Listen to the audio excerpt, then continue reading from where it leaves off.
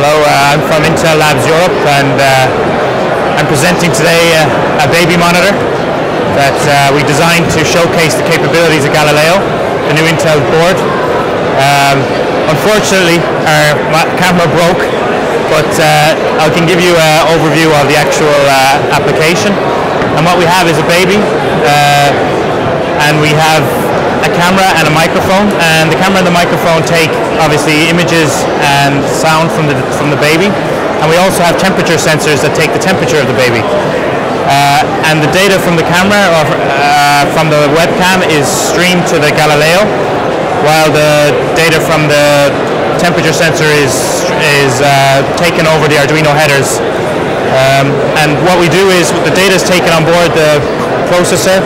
We apply some data analytics to the data, and what the data analytics tries to do is identify changes in the status of the baby, such as a change in the temperature of the baby, movement of the baby, and we also try to actually classify why the baby is crying.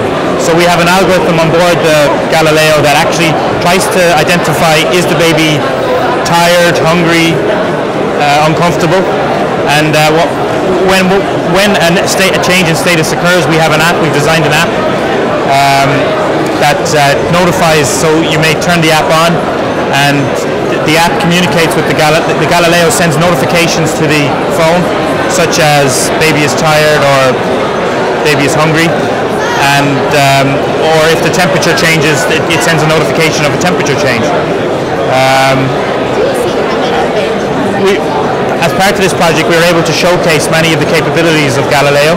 We were able to show how easily a Wi-Fi module can be plugged into the mini PCIe Express port, and how that can be quickly used with the Galileo board for applications such as this, such as communicating with the webcam and communicating with the